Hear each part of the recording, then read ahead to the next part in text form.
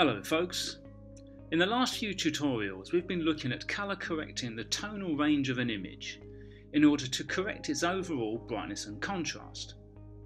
We also spent some time looking at the waveform monitor in order to help us with our adjustments. In this tutorial we're going to be looking at removing a colour cast from an image whilst using the Vectorscope in the reference monitor. The image we're going to be using is this shot of a doorway which has deliberately not been white balanced in order that it captures an orange tint or colour cast to it. Our aim is to use the Vectorscope in order to help us understand on a technical level where the faults in the image lie. And then we're going to use Premiere Pro's fast colour corrector to help us remove the colour cast. I'm going to start out by resetting my workspace for colour correction.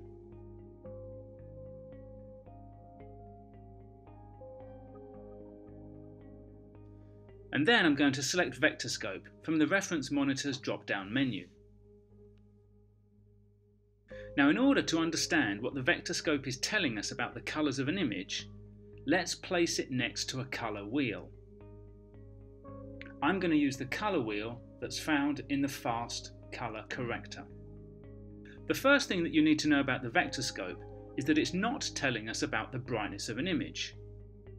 That's what the waveform monitor was for in the last few tutorials. What the Vectorscope does tell us is where colours lie in an image and what the strength of the colours are. This image that my time marker is currently resting on, for example, has got a predominance of blue in it. We know this because the Vectorscope is pointing towards blue. However, it's only resting a little bit away from the centre of the scope. The closer to the centre it points, then the more balanced the input of that particular colour is. In this case, blue is there, but it's a fairly balanced amount of blue and it's not oversaturated. If the Vectorscope pointed towards blue here, to the edge of the scope, we would know that the colour blue had become very oversaturated and would need to be dialed down a bit. Essentially, the more the Vectorscope points away from the centre, the more oversaturated the image is in that particular colour. The colour wheel is broken up into separate colours, very similar to that which we can see in the Fast Colour Corrector's colour wheel here. Our main primary colours, red, green and blue, are shown, as are our secondary colours, magenta, cyan and yellow. Now you're probably wondering exactly what these boxes represent.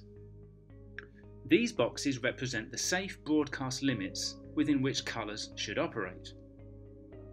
At present, the Vectorscope is set to the 75% safe broadcast limit, which means that these outer boxes here represent 75% of the total amount that a colour can be saturated in order for it to be permissible for broadcast.